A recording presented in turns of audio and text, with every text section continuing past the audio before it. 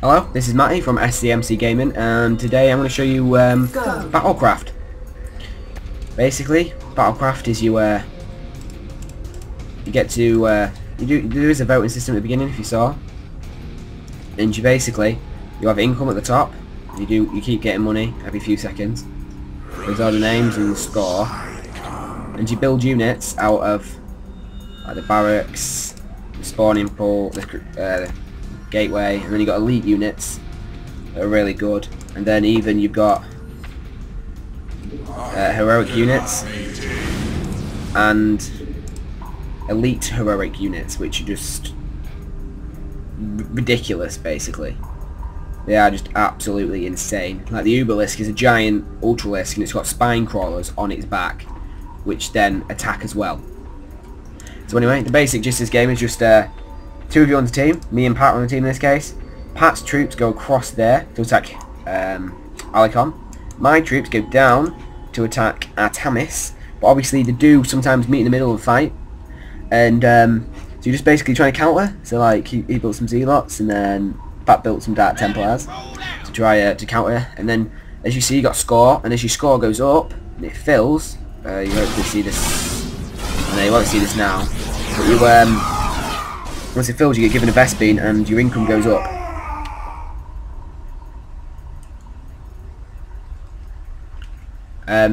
So that's how you increase your income, by just getting the most kills. So there also is a few features, like you got defensive built structures, like you saw you built there, like cannon, which does take supply up, and you have to and then so you can build a lot of different defensive structures. But to get more supply, you have to buy it there with Vespine. But obviously you can buy more income, you can buy more minerals, and you can upgrade your unit level. So all your units that attack increase damage and armor by 10%. There is Armageddon, which is a 10-minute cooldown, but it destroys all enemy attackers. So it won't destroy all your friends' units, it will destroy the enemy's units. It does have a 10-minute cooldown, it does scrap the powerful minerals, which is quite a lot. You also do have Suicide, which is cooled down in 5 minutes, which kills all your own units. So say if I built a mass army of Marines, and I saw a mass army of Banelings come in, I could just destroy my Marines, like you saw there, Suicide. Destroy his infestors to stop giving Pat kills. So then Pat doesn't get the extra kills and doesn't get the extra income. Sorry about the game lagging. It was lagging in the game, which seems to be affecting the replay a little bit by stuttering. They did accidentally. They did say they wanted to go for 2 Uberlisks, but they never did get there. So basically, this is what Battlecraft is. It's a good custom game. It's got them. They're really cool, giant ultralisks held back. There's 2 of them. And that's just some. There's quite nice scenery on this as well, just with that income thing. All your buildings are kept there on the top left, but it's already hotkey, that's the word. There is different modes. For example, there's normal mode, which gets built.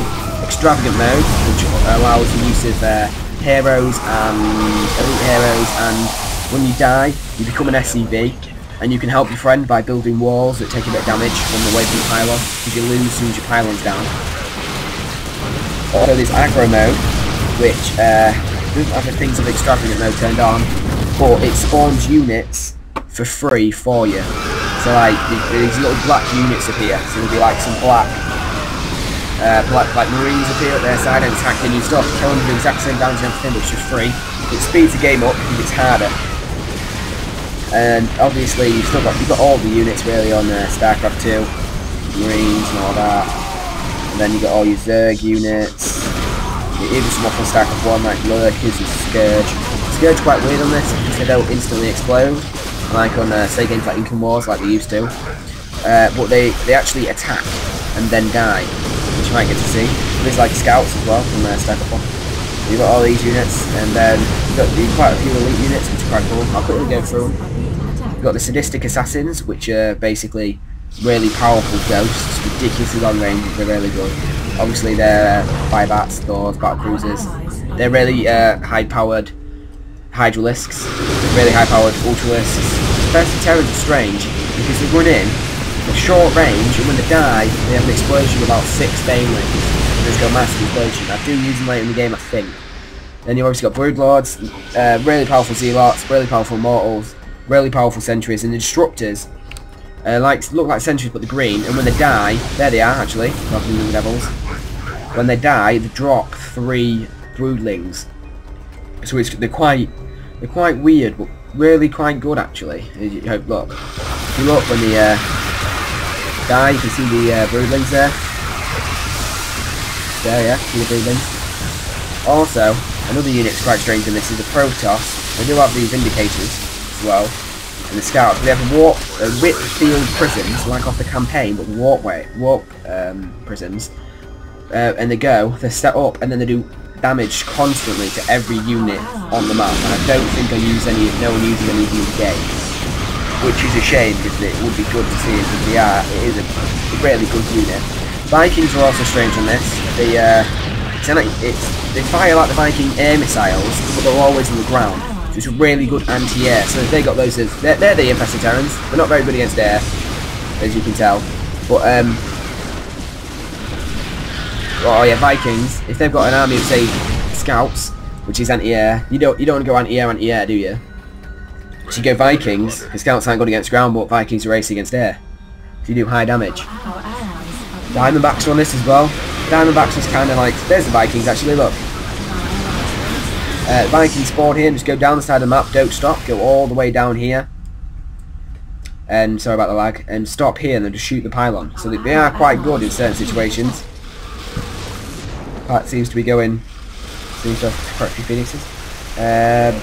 Siege tanks also don't siege mode. I suicide my Vikings to stop them get free kills. And also mules.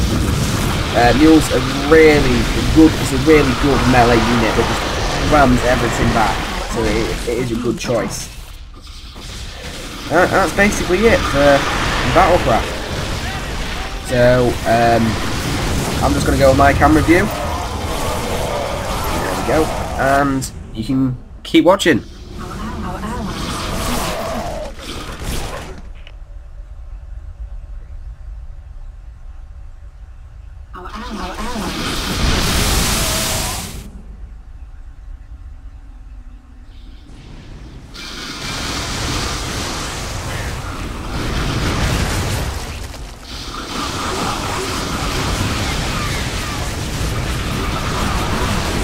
Oh yeah, also, Infestors are quite a strange unit.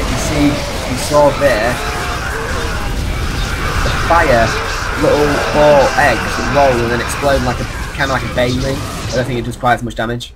And if you watch right now, I do use an Armageddon soon. Oh, also you can put defensive tanks in inside each other.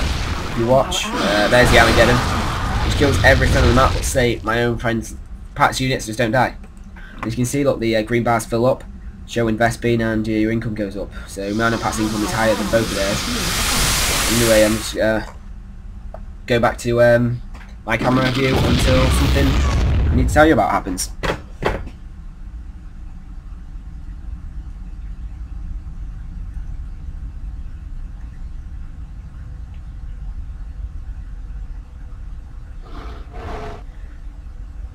Here's the one problem about Battlecraft. For quite a while there is standoffs, because you don't want to spawn a unit that they just counter. So like now we spawned both and you don't have any anti-air capabilities except Marines, so I think Pat goes there.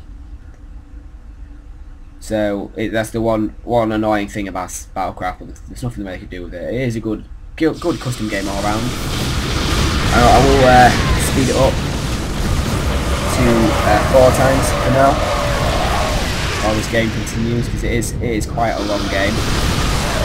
Sorry if it lags a bit, but I am 4 times.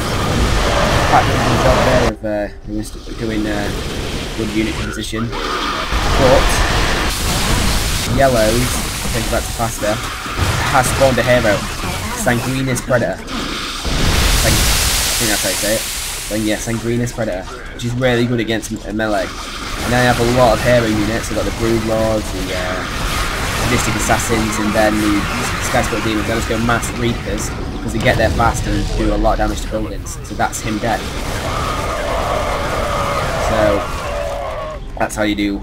That's how you do good on this game. You get big units, kill out all their units, and then just go Reapers. This guy does have enough money He stopped me with Banelands though. But I think this is game now. He does get a hero out. Oh no, sorry. He does get the hero out and stops us with Banelands, but then Patrick also has a hero. He just wipes out all them units. And also, sorry, Broodlords, Guardians, don't shoot Broodlings, they just shoot a thing. It's like the infested, the infestors attack, which is a bit different. And basically, that Sarah did a lot of damage there, and I just, as you can see, I just build my money up, because all these units still go left, but, so while Pat's defending himself with whatever his unit is using, Dark Templars and Banshees, I just build up my 2 grand, and build a massive amount of mercenaries. There's nothing he can do. But Pat actually does manage to grind him down by himself using a combination of Speedlings, Lurkers and Colossus. Most of his Colossus do die, well I think all of his Colossus die due to that. But then his Lurkers are sat there attacking. You see how he do have a lot of units on the way. But it's just, his Lurkers do kill it just before my units get there. So he only had 2 Lurkers left. And that's GG, that's Battlecraft. So this is Matty from SCMCGaming. Rate, comment, subscribe.